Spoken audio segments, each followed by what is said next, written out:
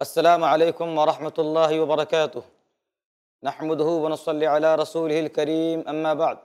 فاعوذ باللہ من الشیطان الرجیم بسم اللہ الرحمن الرحیم ولیعلم اللہ من ینصره ورسوله بالغیب ان اللہ قوی عزیز۔ ناظرین کرام، ہم آپ کی خدمت میں آپ کی پسندیدہ سیریز سماج کا سدھار کیسے، اس کو لے کر کے حاضر ہوئے ہیں۔ آج کی نشست کا موضوع ہے حقوق النبی جناب محمد الرسول صلی اللہ علیہ وآلہ وسلم۔ اس سے پہلی والی نشست میں ہم حضرات نے نبی اکرم صلی اللہ علیہ وآلہ وسلم کے جو حقوق ہم پر عائد ہوتے ہیں سماعت فرمایا، جس میں یہ باتیں بتلائی گئیں۔ امت محمدیہ پر نبی اکرم صلی اللہ علیہ وآلہ وسلم پر ایمان رکھنا ضروری ہے۔ نمبر 2، آپ کی اتباع لازمی ہے۔ نمبر 3، آپ کی اطاعت امت محمدیہ پر لازمی ہے۔ نمبر 4، نبی اکرم صلی اللہ علیہ وآلہ وسلم کا دفاع بھی لازمی۔ آج کی اس نشست میں حقوق النبی اکرم صلی اللہ علیہ وآلہ وسلم کے بقیہ حقوق پر گفتگو کریں گے۔ پہلا حق آج کی اس نشست کا آپ کی خدمت میں گوش گزار کرنا چاہتا ہوں۔ اللہ تبارک و تعالیٰ نے بیان فرمایا وَلِيَعْلَمَ اللَّهُ مَن يَنصُرُهُ وَرُسُلُهُ بِالْغَيْبِ إِنَّ اللَّهَ قَوِيٌّ عَزِيزٌ۔ اللہ دیکھنا چاہتا ہے وہ کون ہے جو اللہ کی اور اس کے رسول کی مدد کرتا ہے۔ بن دیکھے جو اللہ اور اس کے رسول کی مدد کرتا ہے، اللہ تبارک و تعالی اس سے محبت کا اعلان کرتا ہے۔ اللہ کی اور اس کے رسول کی مدد کا مطلب کیا ہے؟ اللہ اور اس کے رسول کی مدد کا مطلب یہ ہے کہ امت مسلمہ دین اسلام کی دعوت و تبلیغ کرے گی، اس کو ان لوگوں تک پہنچائے گی جو لوگ اس سے ناآشنا ہیں، جنہیں اللہ کا مقام، رسول کا مقام، دین اسلام کا مقام، قرآن مجید کے کیا حقوق ان پر عائد ہوتے ہیں، یہ ساری چیزیں امت مسلمہ تک پہنچانا، یہ اللہ کی اور اس کے رسول کی دین اسلام کی مدد، نصرت اور تائید ہے۔ اللہ تبارک و تعالی نے بیان فرمایا وَلْتَكُن مِّنكُمْ أُمَّةٌ يَدْعُونَ إِلَى الْخَيْرِ يَأْمُرُونَ بِالْمَعْرُوفِ وَيَنْهَوْنَ عَنِ الْمُنكَرِ وَأُولَئِكَ هُمُ الْمُفْلِحُونَ۔ اللہ تبارک و تعالی نے بیان فرمایا تم میں ایک ایسی امت ہونا چاہیے جو لوگوں کو امر بالمعروف کرے، نہی عن المنکر کے کام کو انجام دے۔ وہ قوم، وہ جماعت، وہ افراد اللہ کے نظر میں محبوب ہیں، نبی اکرم صلی اللہ علیہ وآلہ وسلم کے محبوب ہیں، جو اس فریضے کو انجام دیتے ہیں۔ اللہ رب العزت نے ان لوگوں کی مدد کا وعدہ فرمایا۔ اللہ تبارک و تعالیٰ نے ان لوگوں کی نصرت اور تائید کا اعلان کیا جو لوگ دین اسلام کے تعاون میں، اس کے دعوت و تبلیغ میں، اس کو آگے بڑھانے میں دنوں رات محنت کرتے ہیں، کوشش کرتے ہیں، اور پھر اللہ تبارک و تعالیٰ سے دعائیں بھی کرتے ہیں کہ اے اللہ تبارک و تعالیٰ تو ہماری ان خدمات کو قبول فرما۔ ناظرین کرام، دعوت و تبلیغ اللہ اور اس کے رسول کی باتوں کو لوگوں تک پہنچانے کا نام ہے۔ اب یہ کام امت مسلمہ پر عائد ہو چکا ہے، یعنی کہ آپ پر عائد ہو چکا ہے۔ اگر آپ اس فریضے کو ادا نہیں کرو گے تو اللہ تبارک و تعالیٰ کے یہاں پوچھے جاؤ گے۔ کامیابی حاصل کرنا چاہتے ہو،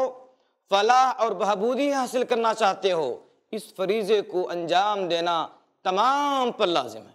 اللہ تبارک و تعالیٰ نے اس کام کے کرنے والوں کو خوشخبری دی، بشارت دی،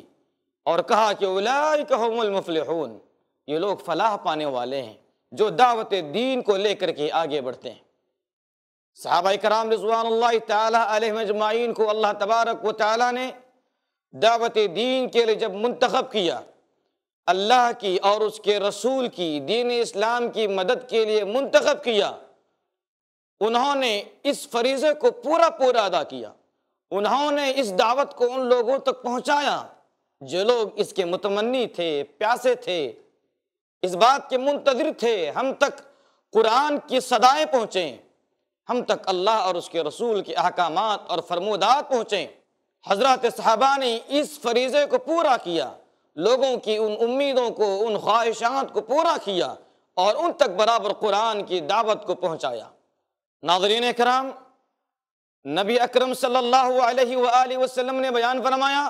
اذا مات الانسان انقطع عنہ عملہ الا من ثلاث، انسان مر جاتا ہے، انسان اس دنیا سے چلا جاتا ہے، اعمال کا سلسلہ بند ہو جاتا ہے، نیکیوں کا سلسلہ ختم ہو جاتا ہے، سوائے 3 چیزوں کے، جس میں سے ایک چیز یہ بھی ہے کہ ایک مسلمان اپنی زندگی میں جب تک اللہ نے اسے صحت دی، جب تک اللہ تبارک و تعالیٰ نے اسے تندرستی دی، جب تک اللہ تبارک و تعالیٰ نے اس سے کام لینا چاہا، برابر وہ کام کرتا رہا اور دعوت دین لوگوں تک پہنچاتا رہا، قرآن مجید کی دعوت ان لوگوں تک پہنچاتا رہا جو لوگ چاہتے تھے کہ قرآن کی صدائیں ہمارے کانوں تک پہنچے۔ نبی اکرم صلی اللہ علیہ وآلہ وسلم نے بیان فرمایا ایسے لوگ دنیا سے چلے جائیں گے، ان کے جانے کے بعد بھی ان کے نیکیوں کا سلسلہ ختم نہیں ہوگا، ان کی دعوت کے بعد اللہ تبارک و تعالیٰ نے جو نیکیاں ان کے حق میں لکھی تھیں ان کے مرنے کے بعد ختم نہیں ہوں گی، بلکہ برابر یہ سلسلہ جاری رہے گا۔ لوگ جو اس کے دعوت سے فائدہ اٹھاتے رہیں گے، اس کے مرنے کے بعد اس کے شاگردوں سے، اس کے مرنے کے بعد ان لوگوں سے جن لوگوں نے اس سے دین کا استفادہ کیا، جن لوگوں نے اس سے قرآن و سنت کا استفادہ کیا، اس کے جانے کے بعد بھی ان لوگوں کے کام سے اجر اس کو برابر ملتا رہے گا۔ تو ناظرین کرام، اس کام کو معمولی نہ سمجھیں، یہ وہ کام ہے جس کے ذریعے سماج کی اصلاح ہو سکتی ہے، سماج کا سدھار ممکن ہے۔ سماج کا سدھار چاہتے ہو، سماج کے اندر اصلاح چاہتے ہو، چاہتے ہیں کہ سماج سے بگاڑ ختم ہو جائے، سماج سے گندگیاں ختم ہو جائے، سماج سے ہر قسم کی خرابیاں ختم ہو جائیں، ناظرین کرام لازمی ہے دین اسلام کو عام کرنا ہوگا، اللہ اس کے رسول کی تعلیمات کو عام کرنا ہوگا، کیونکہ تعلیمات ایسا نور ہے، اللہ اس کے رسول کی تعلیمات ایسا نور ہے جو تمام قسم کی اندھیریوں کو ختم کرنے والا ہے، جو تمام قسم کی اندھیریوں کو ختم کرنے والا ہے۔ اور جہاں قرآن آتا ہے، جہاں دعوت پہنچتی ہے، وہاں کسی قسم کا اندھیرا نہیں رہتا۔ جب اندھیرا نہیں رہتا تو یقیناً اس سماج کی اصلاح ہوتی ہے۔ ناظرین کرام، نبی اکرم صلی اللہ علیہ وآلہ وسلم کا ہم پر چھٹا حق کیا ہے؟ اللہ تبارک و تعالیٰ اس کی وضاحت کرتا ہے، بیان فرماتا ہے یا ایھا الذین آمنوا لا تتخذوا آباءکم واخوانکم اولیاء ان استحبوا الکفر علی الایمان ومن یتولہم منکم فاولئک هم الظالمون۔ اے ایمان والو، تم ان لوگوں کو اپنا دوست نہ بناؤ، تم ان لوگوں کو اپنا رفیق نہ بناؤ، تم ان لوگوں کے ساتھ اٹھنا بیٹھنا نہ کرو، تم ان لوگوں کے ساتھ اپنے معاملات کو نہ رکھو، یا تم ان لوگوں کو اپنا دلی رفیق، اپنا غم گسار نہ بناؤ جو اللہ تبارک و تعالیٰ کے دشمن ہیں، جو اللہ تبارک و تعالیٰ کی تعلیمات کو ناپسند کرتے ہیں، جو قرآن مجید کی تعلیمات کو ناپسند کرتے ہیں، نبی اکرم صلی اللہ علیہ وآلہ وسلم کی تعلیمات میں اپنی کامیابی نہیں سمجھتے۔ اللہ تبارک و تعالیٰ نے بیان فرمایا تم ایسے لوگوں کی مدد نہ کرو، تم ایسے لوگوں کے ساتھ نہ رہو، کیونکہ تم مومن ہو، تمہارا تعلق اسلام سے ہے، تمہارا تعلق اللہ سے ہے، تمہارا تعلق رسول سے ہے، تمہارا تعلق جنت سے ہے، تمہارا تعلق اخلاق حسنہ سے ہے، تم اچھائیوں کے خوگر ہو، تم اچھائیوں کو عام کرنے والے ہو، لہذا جو برائیوں کے خوگر ہیں، جو برائیوں سے محبت کرنے والے ہیں، جو اللہ اس کے رسول سے اعراض کر کے زندگی گزار رہے ہیں، اے مومنو، اگر تم سچے مومن ہو، اے وہ لوگوں جو قرآن و سنت کے ماننے کا دعویٰ کرتے ہو، اپنے اس دعوے میں سچے ہو تو ان لوگوں سے کنارے ہو جاؤ، ان لوگوں سے دوری اختیار کرو جن کے دلوں میں کفر ہے، عناد ہے، بغض ہے، خاص کر کے دین اسلام کو لے کر۔ اللہ تبارک و تعالیٰ آگے اس کی وضاحت کرتے ہوئے کہا یہ لوگ گرچہ تمہارے ماں ہو یا تمہارے باپ ہوں، تمہارے رشتہ دار ہوں، تمہارے اعزاء و اقربا ہوں، چاہے جو ہوں، ان استحبوا الکفر علی الایمان، اگر تم ان سے محبت کرتے ہو جو ہم سے محبت نہیں کرتے، وَمَن يَتَوَلَّهُم مِّنكُمْ فَأُولَٰئِكَ هُمُ الظَّالِمُونَ، اگر تمہیں ان کی دوستی پسند ہے، اگر تمہیں ان کی محبت پسند ہے، تو جاؤ ہم تمہیں انہی کے ساتھ کر دیتے ہیں، ان کے ساتھ ہمارا جو معاملہ ہوگا،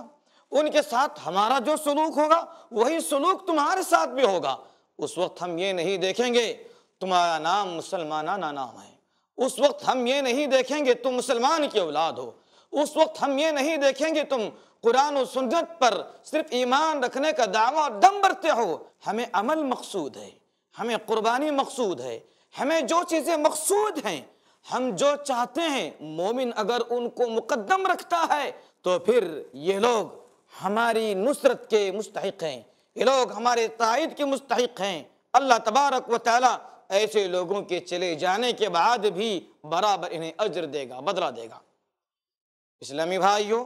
اللہ اور اس کے رسول کی تائید، اللہ اور اس کے رسول کی نصرت، دین اسلام کی نصرت یہ بھی ہے کہ اس طرح سے ٹی وی چینلز، اس طرح سے دعوتی پروگرام چلائے جائیں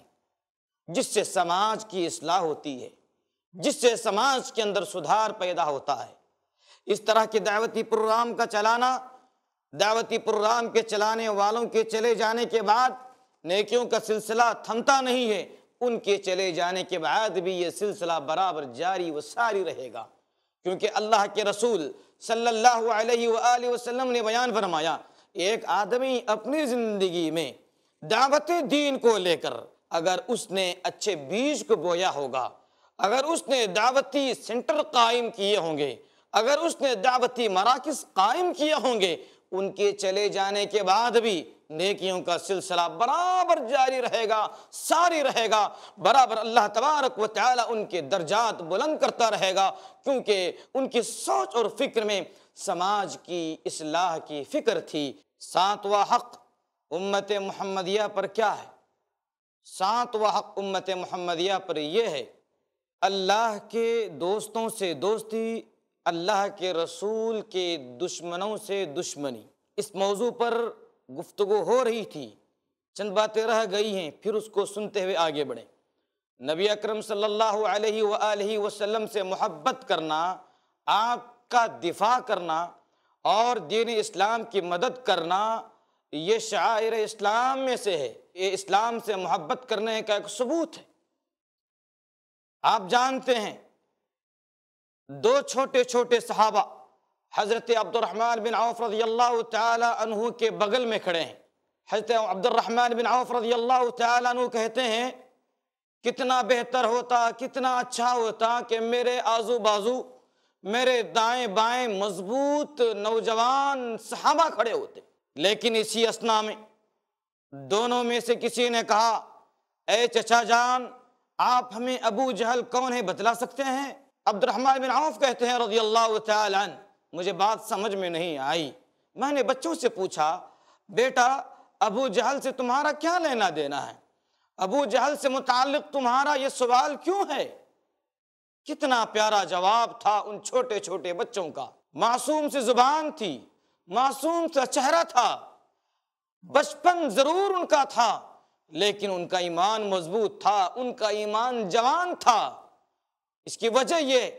حد درجہ جناب محمد الرسول صلی اللہ علیہ وسلم سے ان کے دلوں میں محبت تھی۔ اطاعت کا جہاں جذبہ تھا وہیں اتباع کا جذبہ تھا، جہاں اطاعت کا جذبہ، جہاں اتباع کا جذبہ، وہیں پر آپ کے حق میں دفاع کا جذبہ، وہیں پر ان لوگوں سے انتقام لینے کا جذبہ بھی جو جناب محمد الرسول صلی اللہ علیہ وآلہ وسلم کے حق میں برا کہتے ہیں۔ عبد الرحمن بن عوف کہتے ہیں رضی اللہ تعالی عنہ، ذرا ہمیں بتلاؤ تو صحیح، تمہیں اس کی ہی تلاش کیوں ہے؟ تمہیں اس کا پیچھا کرنا کیوں ہے؟ تم اس سے کیا چاہتے ہو؟ تم اس سے انتقام کیوں لینا چاہتے ہو؟ حضرت عبد الرحمن بن عوف کے سوال کے جواب میں دونوں چھوٹے بچوں نے کہا، چچا جان، انہ یسب رسول اللہ صلی اللہ علیہ وآلہ وسلم، ہمیں خبر ملی ہے، ہمیں خبر ملی ہے، ہمیں اطلاع ملی ہے، ہمیں اس بات کا علم ہوا ہے کہ یہ بدبخت جناب محمد الرسول صلی اللہ علیہ وسلم کی خدمت میں گالیاں بکتا ہے، جو پیارے نبی کو گالی دے ہم اس کو برداشت نہیں کر سکتے، یا تو وہ ہمارے ہاتھوں سے چلا جائے، اس کا قتل ہو، یا ہم اس کے ہاتھوں قتل ہوں۔ اللہ تبارک و تعالیٰ نے ایسے لوگوں کے تعلق سے بیان فرمایا، ان اللہ اشتری من المؤمنین انفسهم واموالهم بان لهم الجنہ युक़ातिलून फ़ी सबीलिल्लाह फ़यक़तुलून व युक़्तलून वअदन अलैहि हक़्क़न फ़ी तौरात वल इंजील वल कुरान वमन अवफ़ा बिअहदिही मिनल्लाहि फ़स्तबशिरू बिबैइकुमुल्लज़ी बायअतुम बिही वज़ालिका हुवल फ़ौज़ुल अज़ीम। इस आयत मुबारका में अल्लाह तबारक व तआला ने उन लोगों के सिफ़ात बयान फरमाए जो लोग जन्नत के वारिस हैं, जिनके जानों को, जिनके मालों को अल्लाह रब्बुल इज़्ज़त ने जन्नत के बदले में खरीद लिया। ये ऐसे ही लोग थे, कितने छोटे बच्चे, मासूम बच्चे, लेकिन इस्लाम जवान है, जज्बा जवान है। इसकी वजह ये अल्लाह के रसूल सल्लल्लाहु अलैहि वसल्लम की मोहब्बत उनके दिलों में जागुज़ी थी, हद दर्जा मोहब्बत थी। आज हम भी अल्लाह के रसूल सल्लल्लाहु अलैहि वसल्लम से मोहब्बत करने का दावा करते हैं, दम भरते हैं, लेकिन हम आपके हक़ में दिफा नहीं करते, हम आपके सही इत्तिबा नहीं करते, हम आपकी सही पैरवी नहीं करते, हम उन लोगों से बुग़्ज़, उन लोगों से दूरी इख्तियार नहीं करते जिनके दिलों में प्यारे नबी के ताल्लुक़ से बुग़्ज़ हो, इनाद हो, जो नबी की तालीमात को नापसंद करते हैं। हम उनसे मोहब्बत करें, हम उनके करीब बैठें। ये किसी भी सूरत में न अल्लाह को पसंद है, न रसूल को पसंद है, न अहले इस्लाम को पसंद है। नबी अकरम सल्लल्लाहु अलैहि वसल्लम के जो हुकूक हम पर आयद होते हैं, उनमें से एक हक़ यानी कि 7वां हक़ ये है कि हम अहले बैत जनाब मोहम्मद रसूल सल्लल्लाहु अलैहि वसल्लम और हज़रात सहाबा इकराम रिज़वानुल्लाहि ताला अलैहिम अजमाइन से हद दर्जा मोहब्बत करें। सिर्फ मोहब्बत आप ही से नहीं, बल्कि मोहब्बत अहले बैत से भी होनी चाहिए, मोहब्बत हज़रात सहाबा इकराम रिज़वानुल्लाहि ताला अलैहिम अजमाइन से भी होना चाहिए। अल्लाह तबारक व तआला ने बयान फरमाया, अन्नबिय्यु औला बिल मुअमिनीना मिन अनफुसिहिम व अज़वाजुहु उम्महातुहुम व उलुल अरहाम बअदुहुम औलियाउ बअद। अल्लाह तबारक व तआला ने इस आयत मुबारका में बयान फरमाया, मोमिनों पर लाजिम है कि वो तमाम से बढ़कर अल्लाह से मोहब्बत करें, अल्लाह के बाद अल्लाह के रसूल से मोहब्बत करें, अल्लाह के रसूल के बाद अहले बैत से मोहब्बत करें, और फिर हज़रात सहाबा किराम रिज़वानुल्लाहि ताला अलैहिम से मोहब्बत करें। ये अल्लाह के रसूल के हुकूक में से एक बड़ा हक़ है। बाज़ लोग नबी अकरम सल्लल्लाहु अलैहि वसल्लम पर जहाँ ईमान रखते हैं, वहीं पर हज़रात सहाबा किराम रिज़वानुल्लाहि ताला अलैहिम अजमाइन को लेकर अच्छे ख़यालात का इजहार नहीं करते। जो सहाबा के ताल्लुक़ से अच्छे ख़यालात ना रखे, जो सहाबा के ताल्लुक़ से अच्छी उम्मीद न रखे, जो सहाबा किराम रिज़वानुल्लाहि ताला अलैहिम अजमाइन के ताल्लुक़ से नेक तमन्नाएँ न रखे, उनके ताल्लुक़ से अच्छी उम्मीदें न रखे, तो उसका भी ईमान मजबूत नहीं है, उसका भी ईमान सलामत नहीं है। क्योंकि ये भी ईमान की बुनियादी अकाइद में से है। अल्लाह के रसूल सल्लल्लाहु अलैहि वसल्लम ने बयान फरमाया, मैं उससे मोहब्बत नहीं करता जो मेरे सहाबा से मोहब्बत नहीं करता है। जो मेरे सहाबा से मोहब्बत नहीं करता, मेरा उससे कोई लेना देना नहीं है। जो मेरे सहाबा को गाली देता है वो मुझे गाली देता है, जो मेरे सहाबा से मोहब्बत करता है वो मुझसे मोहब्बत करता है, जो मेरे सहाबा से दूरी इख्तियार करता है वो मुझसे दूरी इख्तियार करता है, जो मेरे सहाबा की तालीमात से कुर्बत इख्तियार करता है वो मुझसे कुर्बत इख्तियार करता है। नाज़रीन कराम, याद रखें, समाज की इस्लाह चाहते हो, समाज के अंदर से बुराइयों को ख़त्म करना चाहते हो, समाज की सुधार की फ़िक्र अगर हमारे अंदर मौजूद है,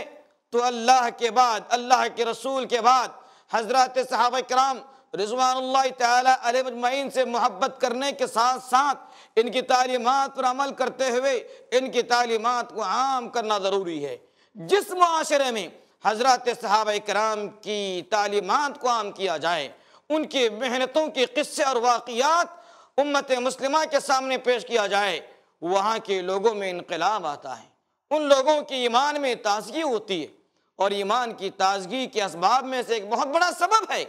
कि हम हज़रात सहाबा किराम रिज़वानुल्लाहि ताला अलैहिम अजमईन की ज़िंदगियों को पढ़ें। जो बंदा हज़रात सहाबा किराम रिज़वानुल्लाहि ताला अलैहिम अजमईन की ज़िंदगियों को पढ़ता है, मोहब्बत होती है। असहाबा से मोहब्बत क्यों नहीं, अहले बैत से मोहब्बत क्यों नहीं? इसकी वजह यही है कि हमने सहाबा को पढ़ा नहीं, हमने सहाबा को जाना नहीं, ہمیں ان کی تعلیمات نہیں معلوم، ہمیں ان کی قربانیاں نہیں معلوم۔ ان حضرات صحابہ کرام رضوان اللہ تعالی علیہ مجمعین نے پیارے نبی کی محبت میں، پیارے نبی کی اتباع و اطاعت میں وہ کارنامے پیش کیے ہیں، قیامت کی صبح تک ایسا کارنامہ کوئی پیش نہیں کر سکتا۔ ضرورت پڑنے پر ان لوگوں نے اپنے جانوں کو قربان کیا، ضرورت پڑنے پر ان لوگوں نے ہجرت کی، ضرورت پڑنے پر ان کے بچے یتیم ہوئے، ان کی بیویاں بیوہ بن گئیں، ان تمام چیزوں کو انہوں نے گوارا کیا، لیکن اللہ کے رسول صلی اللہ علیہ وآلہ وسلم کی خلاف ورزی یا اللہ کے رسول صلی اللہ علیہ وسلم کی دین سے دوری یا شریعت مطہرہ سے دوری، قرآن مجید کی تعلیمات سے دوری ہرگز انہیں گوارا نہیں تھی۔ ناظرین کرام، باتیں ہمارے سامنے کھل کر کے آئیں، حقوق النبی صلی اللہ علیہ وآلہ وسلم سے متعلق جتنی باتیں پیش ہوئیں، ساری باتیں ذہن نشین کرنا ضروری ہے۔ یہ باتیں آپ کے دل و دماغ میں رہیں گی، انشاءاللہ العزیز اس پر غور کرنا، پھر اس پر عمل کرنا آپ کے لیے ہمارے لیے آسان ہوگا۔ یہ بات پھر بھی یاد رکھیں، اللہ کے رسول صلی اللہ علیہ وسلم کے حقوق میں سے ہم پر جو حقوق عائد ہوتے ہیں ان میں سے آپ پر ایمان ہے، آپ کی اتباع ہے، آپ کی اطاعت ہے، آپ کا دفاع ہے، ان لوگوں سے عناد یا ان لوگوں سے دشمنی یا ان لوگوں سے دوری اختیار کرنا ہے جن کے دلوں میں اللہ کے رسول صلی اللہ علیہ وسلم کے تعلق سے اچھے خیالات نہیں، ان کے تعلیمات سے انہیں محبت نہیں، ایسوں سے دوری اختیار کرنا چاہیے۔ اس کے علاوہ اللہ کے رسول صلی اللہ علیہ وسلم، آپ کے صحابہ، اہل بیت سے محبت کرنا لازمی ہے۔ یہ چیزیں اگر ہمیں یاد رہیں گی، ہم اپنے معاشرے میں اس کو عام کر سکتے ہیں، بچوں کے سامنے ان حقوق کو پیش کر کے اللہ کے رسول صلی اللہ علیہ وسلم کی مقام کو، آپ کی شخصیت کو اجاگر کر سکتے ہیں۔ اللہ تبارک و تعالیٰ سے ہم آخر میں ہی دعا کرتے ہیں کہ اے اللہ تبارک و تعالیٰ، امت مسلمہ پر اللہ کے رسول صلی اللہ علیہ وسلم کے جتنے بھی حقوق ہیں ان تمام حقوق کو یاد رکھتے ہوئے، پیش نظر رکھتے ہوئے،